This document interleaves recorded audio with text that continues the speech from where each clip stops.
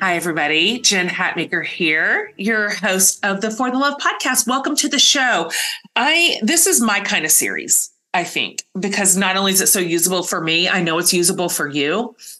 And so I'm just like fascinated with every conversation we have in this series. We are in a whole repertoire called For the Love of Calming the Chaos.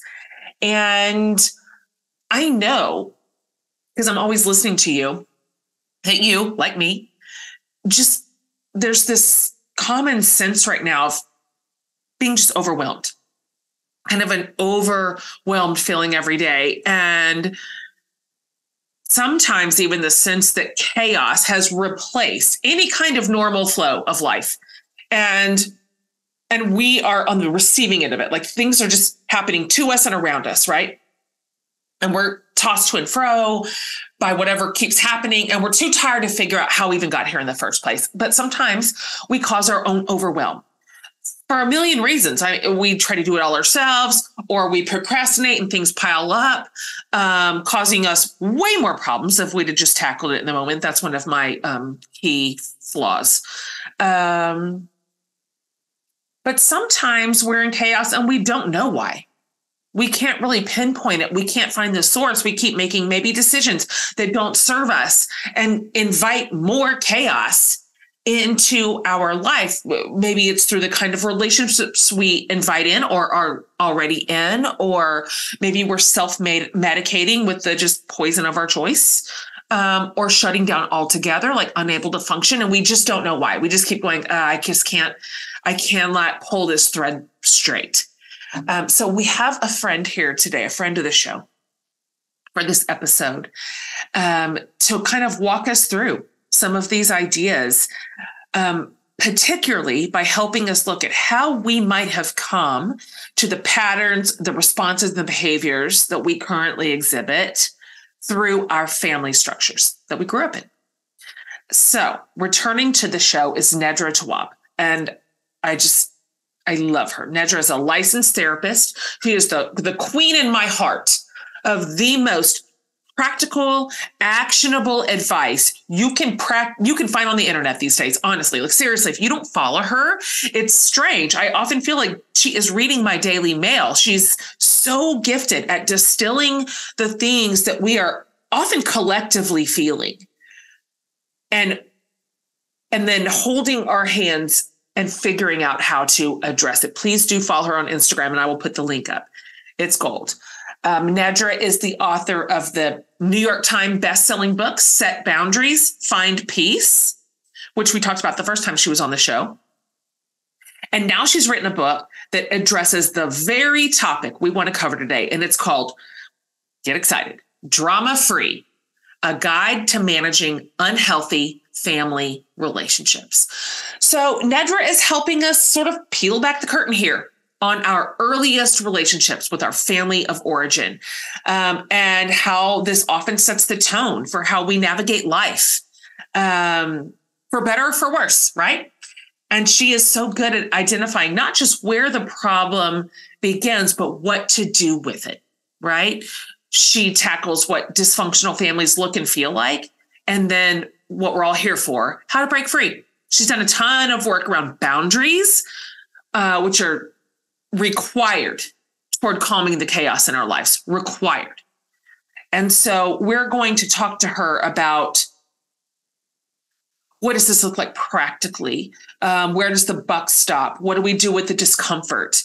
What do boundaries look like? Are there levels of boundaries? That's all in this all in here today, you guys.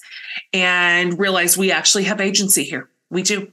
And so as always, when I walk away from a conversation with Nedra, I just feel like centered and grounded. She is this calming presence of wisdom and instruction. And we're so lucky to have her back on the show today. So you guys, welcome back with me, the absolutely wonderful Dr. Nedra Tawwab. Nedra, welcome back to the show. When I when somebody pushes me like into a corner and says, I'm forcing you to tell me some of your favorite podcast guests, which I get that question all the time. Your name is always up there. Yay. So you've been on the show before, and really, I feel like what you've brought into my life since then is just so rich, because I'm following you and I see your stuff out every day. And I'm just telling you that a lot of the words that you put out onto the internet land in people's lives on the day that they need it. And it matters. And I'm one of them. And so I'm so happy to have you back. Why, thank you for that. I'm happy that whatever I'm going through in life or seeing others go through, that inspires whatever comes up in my mind is so helpful to other people. Wow. It is. And it's also the way that you do it, like particularly on socials, you are giving like mental wellness and relational wellness and life wellness is just so big. It's just so big. And there's so many factors. And so you have this gift of giving us digestible, bite-sized pieces. You just break off a little chunk and you're like, this is the only one I'm going to talk about. Just let's look at this little piece of the whole. And all of a sudden it feels a little bit less overwhelming. I would love to hear, particularly in your relationship with your social media following and the way that you use that medium in your area of expertise. How did you get started? Pulling this wisdom into simple and digestible steps that the rest of us can take. And then I'd love to also hear, what was it like when people really started responding? Because they do, and they have. I would say in being a therapist, we don't get to talk as much as we get to think while clients are talking. And so a lot of my thoughts are like, okay, so what should you say to someone who's being passive aggressive to you? How do you respond when you're really having a hard day? Like I'm sitting with people and I'm not always saying it, but I'm certainly thinking of it. Like, what is the healthiest way to tell someone, hey, I don't want to come to your birthday party? Because these are the things that I'm constantly talking about. It makes it a little bit easier for me to, maybe write a listicle or write a paragraph, because I see people who are struggling with, maybe going home for the holidays, getting over a breakup, all of these things. And you're like, I've heard this 5 times today. So I'm thinking that my clients aren't unique. And that as humans, we need tools to be able to say no, to be able to step outside of our comfort zone, to be able to have hard conversations. And so that is the inspiration for a lot of content, I would say. Also TV. I watch a lot of TV and I want to talk back to the characters, and I can't. Do better. Do better. And here's how. Yeah. And so when I'm watching that, I'm able to I might journal a little bit after, instead of cussing someone out or yelling or, doing all of these things when we get upset, what can we do? That's good. What can we do to let someone know that they hurt us? Because that's why you're responding that way. You're really mad and upset. But the only tool that you think you have is to cuss, to yell, to hit, to scream. And just my life, I experience stuff, and I'm, in relationships with people, and people annoy me. And I'm sure I annoy people, and people say hard things to me, and being able to express my experiences. So I would say that being a human is a lot of content in and of itself. Golly, that's the thesis statement right there. It just is. I say this to my community all the time. I'm like, life is hard, and it's not because we're all doing it wrong. It's just because it is. That's the cost of a human life. We all get it. We all pay it. We all pay the tax. And so these tools to put into play as we go, but they really do round out some of the hardest edges. that you help us work through. And it's been wondrous to just watch your community just grow and develop and just see the impact you're having in the comment feed. And so I'm curious what it's been like for you, because you are operating two very different modes with similar content, but one is quiet, private, tucked away little room, and one is like, hey world, everybody come in. Do you ever struggle between the two sort of energies, or do you find that kind of a seamless way to be a leader? I am learning how to manage both. It is a really new space. And I think most humans like attention to some extent, right? Like we want to be noticed. We want to be seen. We want to be heard. And I am getting that. Yes, you are. But there are times where I also want to be left alone. And so I am figuring out what the balance of that looks like. For me, it is responding when I want to, not when people are making a request. Because if I responded in that way, I wouldn't have time for my children. Right. I wouldn't have time for myself. I wouldn't have time to be with my husband or friends or family members. It would be all day. Yep. And so just like we set the boundary, in therapy of saying, this session is an hour, perhaps on social media, I need to have a similar boundary where I'm not engaging all day and in ways that, I don't necessarily see the value in. I see more value in helping the masses, not necessarily helping people one-on-one in that space. Yep. So sometimes people will say, hey, here's my particular issue. What do you think? And I think you should talk to a therapist. That's good. That's good. Your issue is so unique. I don't even know how I could turn that into consumable content, because I would like it to be something that will help multiple people, not anyone with your particular story that probably needs to be worked through with a professional. So finding that balance between how much of myself to give. Yeah. Because it is possible, especially when you love your job. I saw something that said, when you love your job, you'll work all day. The opposite. That's great. I really love my job. I do. Yeah, even when I'm watching TV, I'm a therapist watching TV, right? Yeah, So I'm like, oh my gosh, so her dad was the reason. That's right. So, it's in me. It's on me. It comes out of me, right? The way I treat my kids, I think, oh my gosh, I want my kids to like me when they grow up. That's right. So a lot of my motivation for how I parent is wanting to be liked. Sure, of course. I mean, you are talking to an Enneagram 3. That's my bread and butter right there.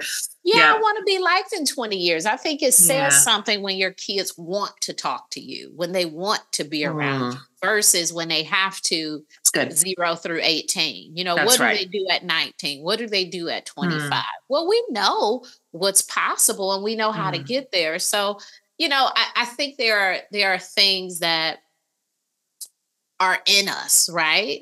And that's a part of it, that I get that I have this energy. Sometimes people love to tell me stuff, and in the right space, I'm like, you know what? This is a barbecue, but I have time. Go ahead, finish the story. Sure. I get it, but and then there are other times where I have to place the boundary and say, you know what? I'm going to go over here and get my plate. I'm going to fix my plate.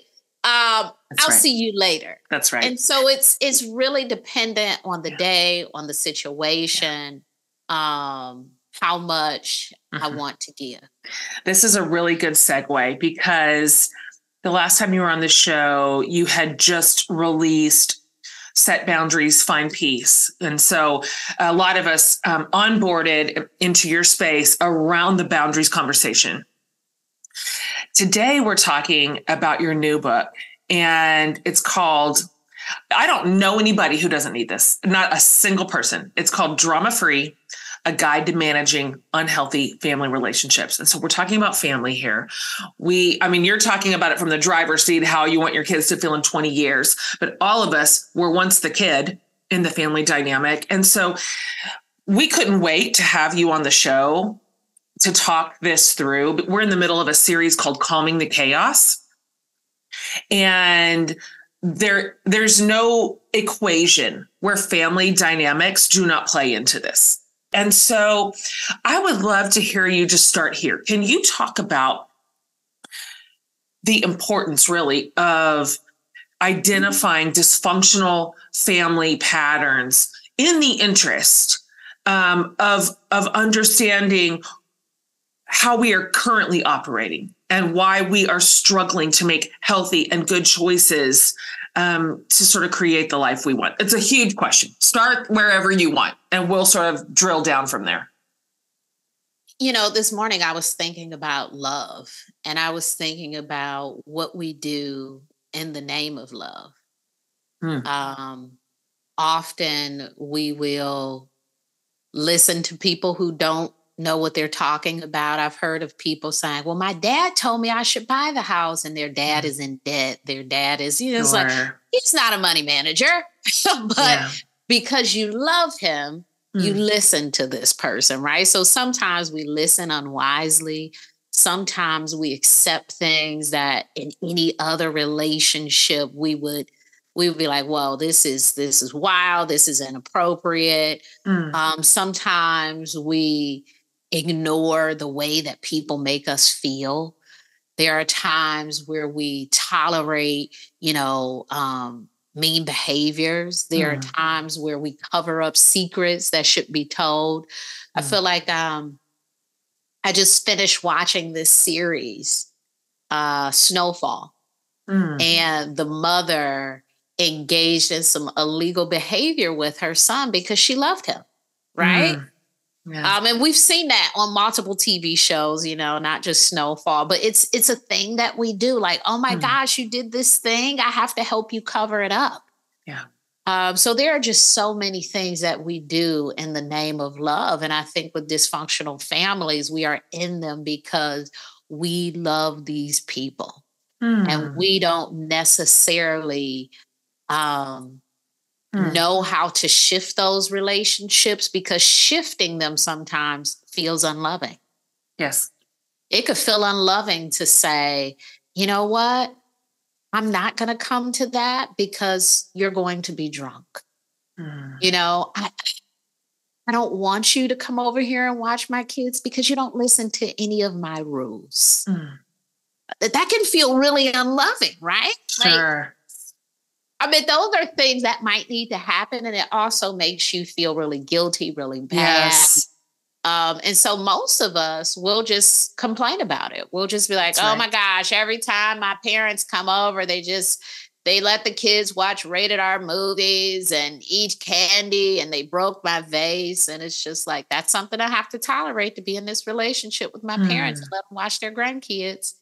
It's like, I hear a lot of choices in all of that. Which ones are you willing to exercise so you're not having to worry about the health and safety of your kids, or you're not having to deprogram them, or, there's so many things we can do, but our choices are limited when we just focus on the only thing I can do is love them, and this is the way that they're saying I need to do it. I love this time of year in Texas. We have like 2 seconds of nice weather before the summer ridiculousness sets in. And if I'm at home, I am always on my porch and walking around barefoot in the grass. I just don't love wearing shoes if I don't have to. However, when I do have to actually put on shoes, you better believe I want them as comfortable as possible, especially when I'm walking a lot or running errands, and definitely when I'm traveling.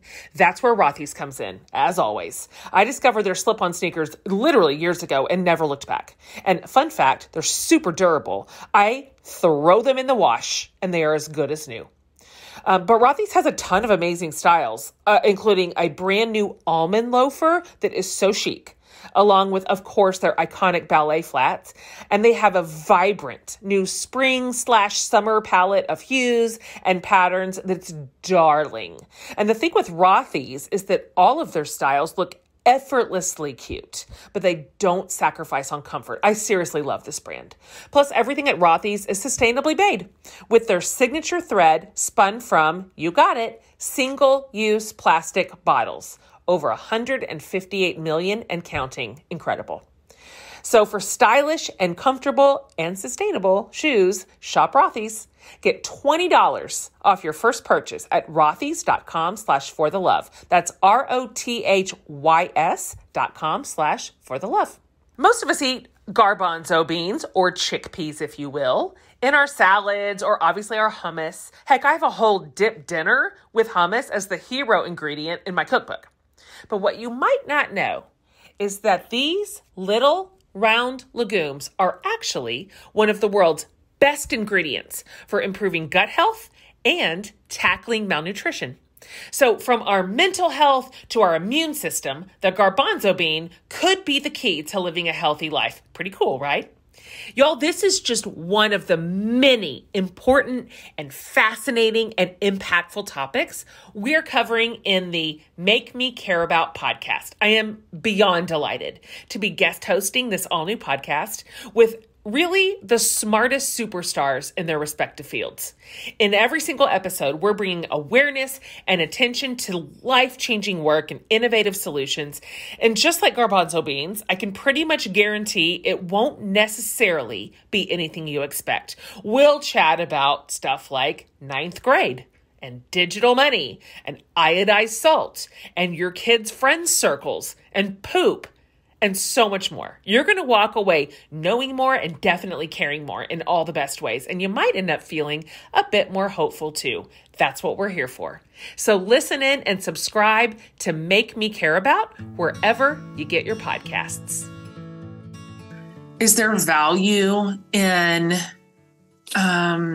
rolling the reel back to when we were kids in the home and the dynamics we grew up with, examine them from an adult perspective to look back and go, I see this pattern and I kind of see how it, where and why it might have formed when I was just little, or how my parents dealt with conflict, or how my mom spoke to me, or whatever the thing is. Like, is it valuable to go back that far and try to sort of excavate some of the roots and the origins of our family dynamics and the way that even we respond to one another? It could certainly be helpful to understand your origin story or your connection to responding in a certain way. I think there are people who will say, well, I do this because of that. I think adulthood is really interesting because you have this opportunity to grow up and be your own person, but so many of us are still very much our parents' child. Yes. And I mean child in a little sense, their little child, where they are still very much ruling what we're able to do. And if not completely, at least when they're with us. Yeah. I think that there has to be a version of parenting where parents allow their children to grow up and make decisions. And what I find is people aren't making terrible decisions and, like off on drugs or doing these wild things. Yeah. It's like they want to go to Jamaica for the holidays. And that is the biggest friction in their family. Like, so you want to go to Jamaica. Your parents are saying you're a horrible person. Yeah. You're a terrible person because you want to be somewhere warm for the holiday. Yeah. Oh my gosh. You are just awful. Sure. You're a terrible person because you don't want to plan the family vacation that you plan every year. Yeah. So it's just really interesting, the manipulation that takes place in our adult family relationships because people want you to be a certain thing or a certain way. And so manipulation is used to get you to conform. Yeah. Well, and it's effective. I mean, because back to your original point, we love these people and want to be loved by them. And so these are behaviors typically that have always been rewarded. right? Like in any given family, when we do the thing that we're expected to do, that we've come to be known for, that everybody else wants us to do, well, we get what we want out of that, which is this sort of affection or approval or whatever you want to say. Someone was asking me last week, is it okay to tell your kids that you're annoyed? Yes. Yes, it's okay we're teaching them how to communicate their feelings. That's good. Because it's not just that I'm annoyed in this moment. It's that they're also annoyed by things. And instead of pushing people and hitting them, sometimes naming that emotion is enough. So you can model that and say, hey, I'm annoyed. I need to take a time out. So I'm going to go sit. I like to sit in my closet. I'm going to go sit in my closet for 10 minutes. Please do not bother me. And we often think that, oh my gosh, telling your kids that they annoy you. You have to normalize a lot of feelings. In relationships, we make each other mad. It's not that I'm always making you happy with everything I do. You're annoyed by me.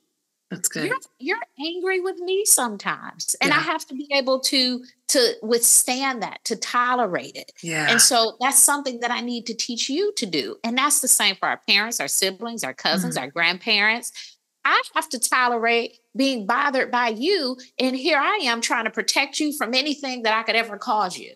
That's good. I don't want you to ever be upset, but you're upset a lot.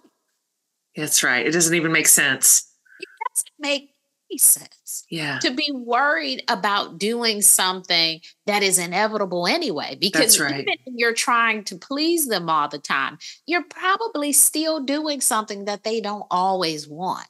So let's just be clear and say, this is the thing. This isn't the thing. This is where I need support. This is not where I need support. It can be really helpful. I think with our friendships, we do such a good job in our friendships because we just feel the freedom of being able to be ourselves and being accepted in that because we met them as ourselves. I see. With family, we've been molded to be a certain type of thing. You know, there's nothing like people in your family telling you, you've always been so nice. It's like, well, I want to be mean. A lot of that is just molding. You're so quiet. What happens when you start to speak up? Oh, you used to be so quiet. It's like, oh my gosh, it can't be anything but one way. Yeah. It's true. Oh gosh.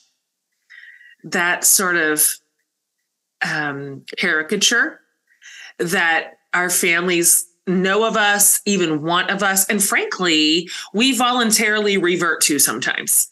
I mean, sometimes it's just easier to be that character in the family, rather than be a nuanced person who has grown and evolved. And sometimes we're just contributors to this. And so I'd like to hear you talk a little bit.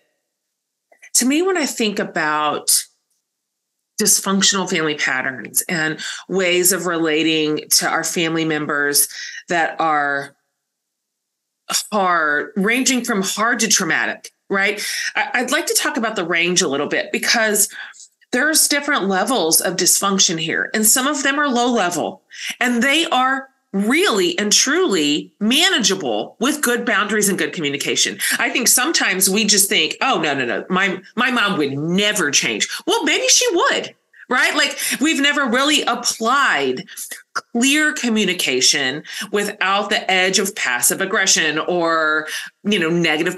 Maybe she can. I don't know. But I think there's some lower level behaviors that I would just put in the frustrating, annoying category. And then there's some dysfunction that's all the way to dangerous, right? Like really damaging to our hearts and our souls and our minds and our psyches, even our families. And so I'd like to hear you discuss a little bit about where we find some thresholds and what happens when we're above a threshold and we just say, this is unacceptable and I will apply all these tools of communication and boundaries, but this isn't changing. It doesn't move this at all. Yeah, I think there is a range of this is uncomfortable, this is annoying, this is frustrating, and then this is dangerous. Yeah. This is really, really unhealthy.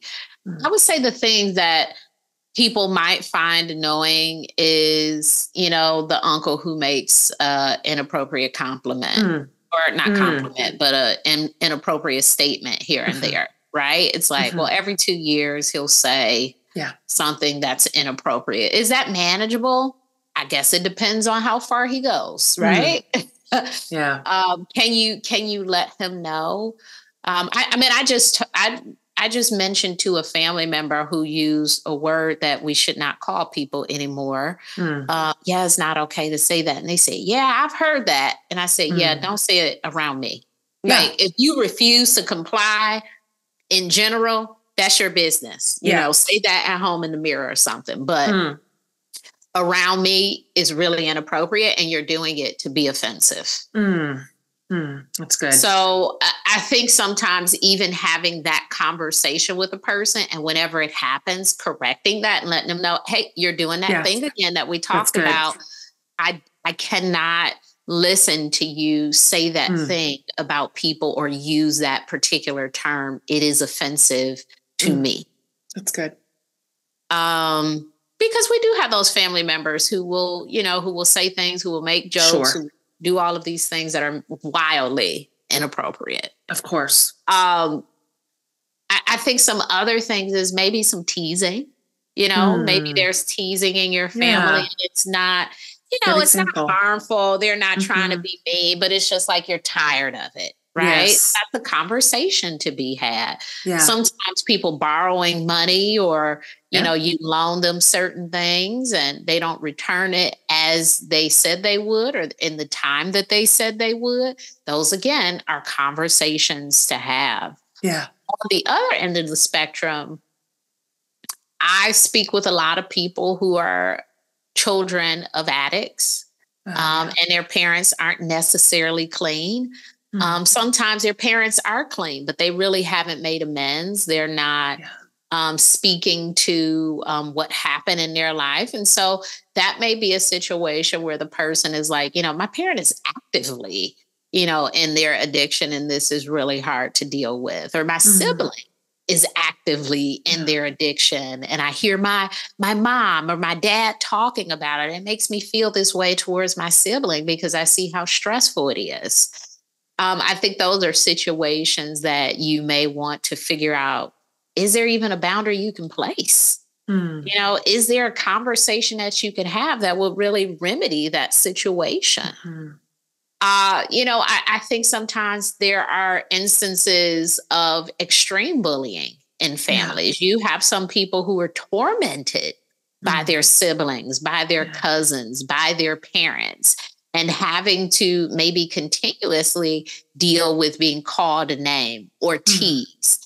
And those are situations where, again, you have to decide, is there a boundary you can place with a person who really wants to harm you in that way? Potentially, will they respect the boundary? Because you can place a boundary, but will they even listen to you? Like, hey, guys, stop teasing me. Like, will they listen to that? Is there a possibility that you can, step back from the relationship and speak infrequently? Maybe. I think family dysfunction is so interesting because we all have a different capacity to tolerate dysfunctional things. True.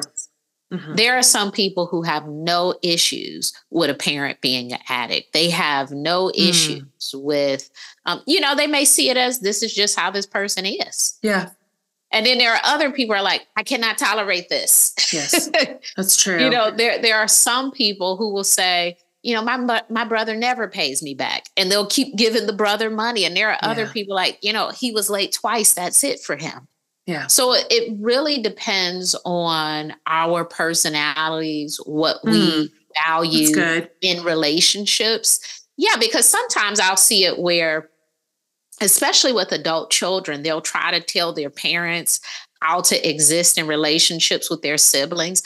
Mom, don't listen to him. He's using you. And the mom is like, oh, yeah, he's my child. Mm-hmm. So they're not in the place that you're in with your That's brother. great. They're not in the place that you're in with your sister, and your other siblings might not be. Yeah. And so even that causes some dysfunction, because that's a great point. everybody is in this different place. And it's like, the only way for us to exist is for everybody to see the same problem I see. Well, everybody doesn't want to. Yeah. Now, you can decide what relationship you want with this problematic person, but they don't have to agree with you, because they may not have the same problem. Their value may be heavier in just having the relationship with this person, where your value might be being treated a certain way. And so it's hard for us to say, you know what, my values trumps everybody else's values, and my values should be the values you also hold in your relationships. That's really good. There isn't a one size fits all here. You're so right. And it is my instinct to look at any given scenario and say, I can see where the dysfunction starts and where it should be cut off, and just think that's the right solution. But you're so right. Somebody else may have a different experience of that. So really, we're left with the responsibility of minding our own damn business, meaning it's your business. Like, it's my threshold, it's my tolerance, that therefore it's mine to hold. It's mine to sort of work into. I want to read something that you said, because this, to me, I think is where a lot of us will find the resolve to create change based on our tolerance, and then hit a real hurdle. This is what you wrote recently on Instagram. When you're from a dysfunctional family, healthy boundaries are viewed as threatening. Making an observation, expressing an expectation, refusing to be involved in chaos, or expressing a different viewpoint will likely lead you to being labeled as mean, funny acting, or weird.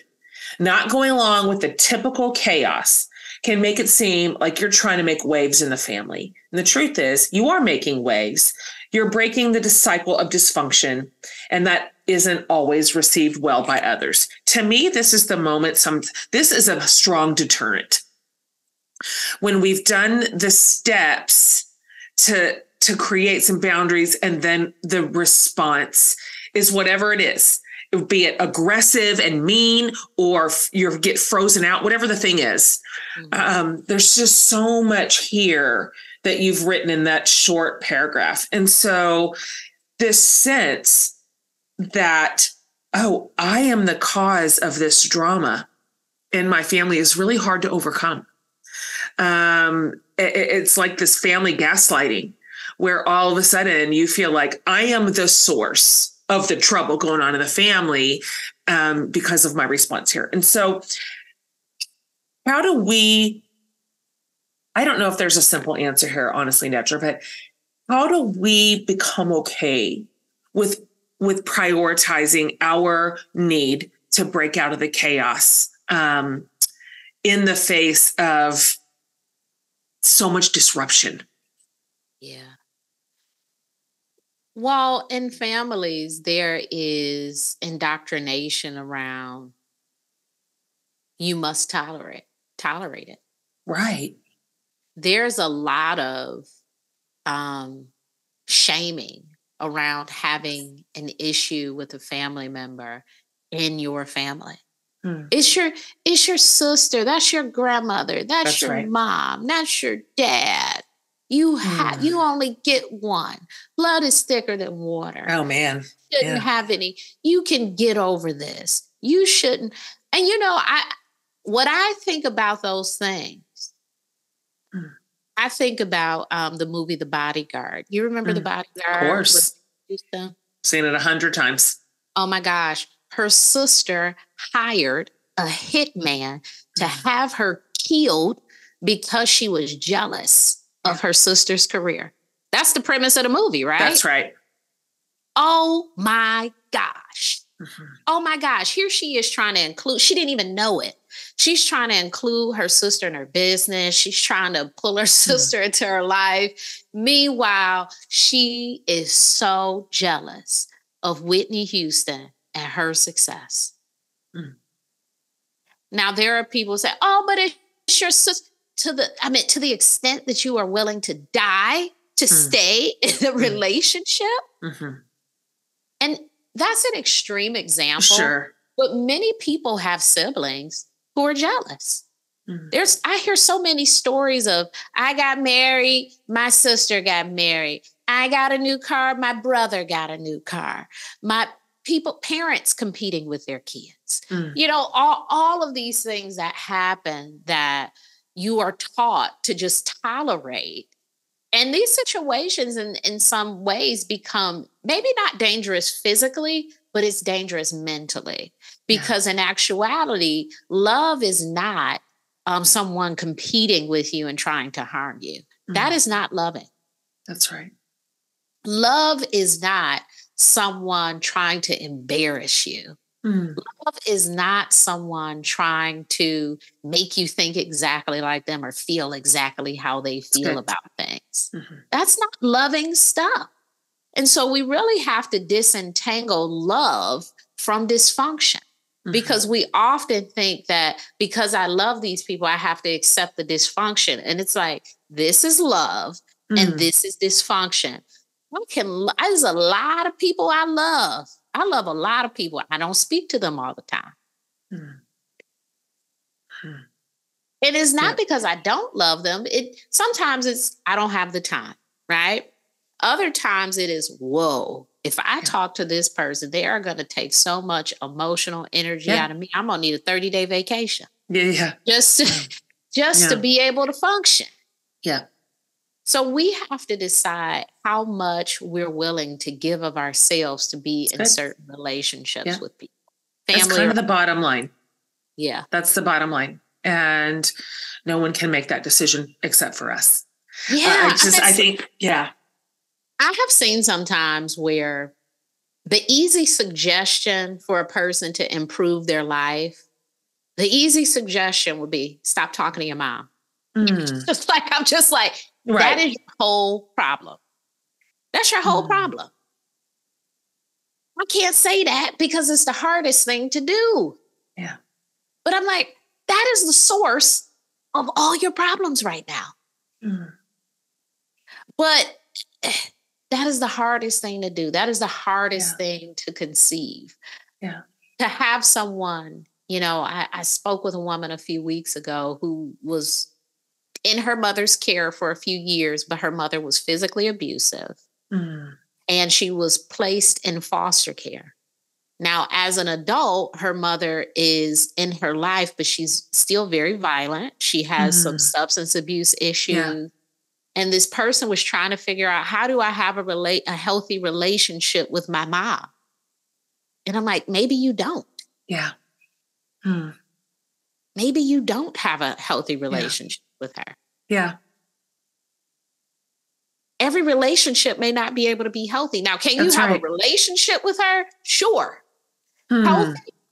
I wouldn't say it would get healthy. Great difference. Right.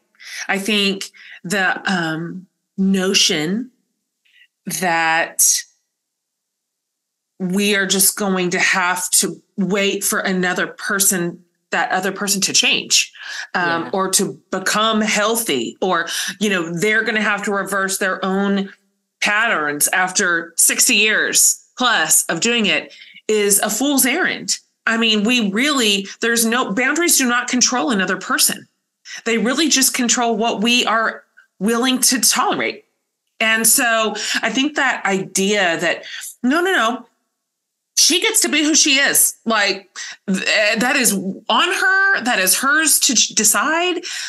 My only decision here is how much of this am I going to let in, and what am I willing to tolerate? It's the height of adulting to me. This sense of creating health in our family dynamics this is not for the faint of heart. Some of the funniest, truest, most meaningful things about family are the stories, right? Of course, like we all have them, lots of them. But what about the stories and the memories that are equally important that you might just not know about? This is where Storyworth comes in. It is this really innovative online service that helps you and your loved ones preserve precious memories, well, forever. And it doubles as the perfect gift for Mother's Day too, which is right around the corner. So every week, Storyworth emails your loved one a thought-provoking question of your choice from a huge pool of options. Each prompt asks both earnest and also random things you maybe have never thought about. Stuff like, what's the most spontaneous thing you've ever done? Or what was your favorite school lunch? And then after a year, Storyworth compiles all those stories, including any photos they upload, into this gorgeous book the whole family can share for, honestly, generations. It is such a meaningful gift that connects you to the people you love most. I've had a Storyworth going for my Ride or Die besties, and my mom did one for an entire year. That is, well, now like a family treasure. You'd be surprised what we discovered about each other or the things that we remembered that we had forgotten. So give all the moms in your life a unique and heartfelt gift you'll cherish for years. Storyworth. Right now, for a limited time, you'll save $10 on your first purchase when you go to storyworth.com/forthelove. That's STORYWORTH.com/forthelove to save $10 on your first purchase. So I want to end on this. Because this is your work. You've seen, who can even know how many people implement new boundaries and new language into really baked in relationships. So what's the good news here? The hopeful piece is that because people love you and they want to be in a relationship with you, there may be more willingness to do things differently. I'm not saying change, because they can still do all the things with other people. You just don't want them to do it with you. There can be some willingness to present in a different way. So we can be more than one thing. So that lets me know that in our relationships with people, other people can be more than one thing. That's good.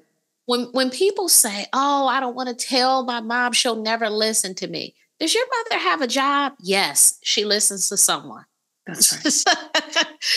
She listens to someone. I wonder how we could get her to listen to you. It's not like she's this being of, I never listened to anyone. Now, if you had no examples of her ever listening, then I could believe that.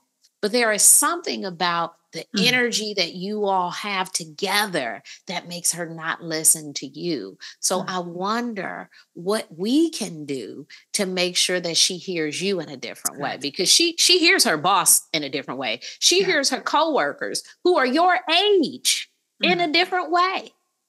So it's not that she's unwilling to hear people. She's unwilling to hear you. So let's shift you. It's not always, oh my gosh, I have to change this other person. The biggest thing we have to focus on is ourselves. And that's really hard, because the really easy thing is to change the other person. Sure. Oh my gosh. If I could just give you a list. That's right. And say, listen longer, do not cut me off.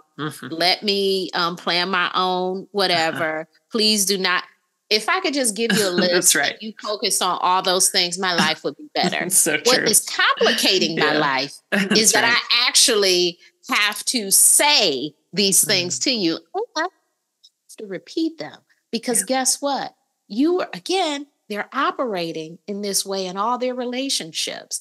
And so what you're saying is, with me, this is what I want and need. That's good. That's good. And there's possibility on the other side of that. There really is. I've seen that happen in my own life when, as a family, and my kids are at the age too, where our communication is in some of these spaces because they're young adults. And so we're learning to relate to each other in new ways. And I'm not wanting to treat my 25-year-old like I treated him when he was 15. So I'm having to finagle, some of my language, but it's possible. So we've had some conversations where they come to me and I'm like, I want to bite all my fingers off. And they're like, this is what I don't like. And this is what I want you to do differently. And I feel so defensive. But if I can hold that discomfort, as you said, which I can, because I'm grown, I can hold this. That's not the hardest thing in the world, being uncomfortable. And sit in what they're saying and respond to them, our relationship improves, and it's possible. I'm not immovable and neither are they. So thank you for that bit of hope. Like, until we have tried it, no one should say my mom would never listen or my mom, this could never change. Until we've tried a healthy, like, relational reversal or change or boundary, we don't know what's possible. So, okay. Before I ask you the last question that I always ask, will you just tell everybody, like, where to find your latest book, where to follow you, where to find more about your work? Because you and I just literally hit the tip of the iceberg here. There's just mountains beneath the surface that you speak on and speak into and toward. Yes, my website is full of resources. I have free worksheets, everything about my books, events that I'll be a part of. So please visit my website, nedratawwab.com. You mentioned that I'm on social media, so that is another space to find me. I would say that, in terms of books, the best place to buy books is independent bookstores. Yes.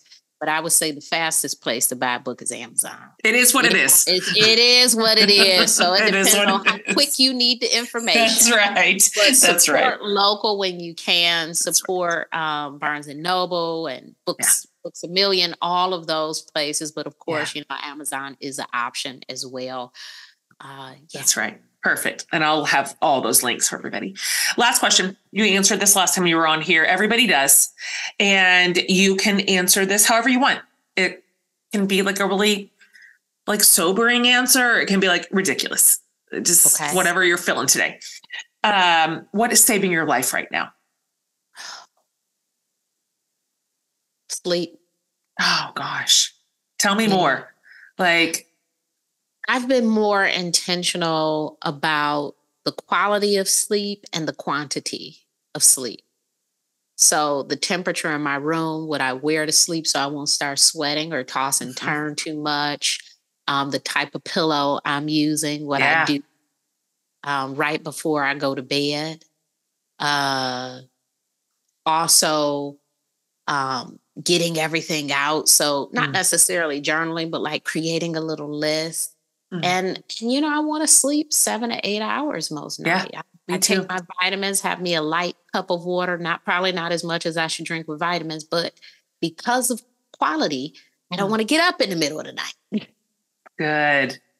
So being intentional about what I do right before I rest and how long I rest has been very important to me these days. Every health expert says this. Everyone. And for me, it's the last to go. I just barely can put that on the health list. And yet it's the effect of no sleep on our bodies, our minds, our optimism is so impactful. So I love you. I think you're the first person that's ever said that. And I've asked that question hundreds of times.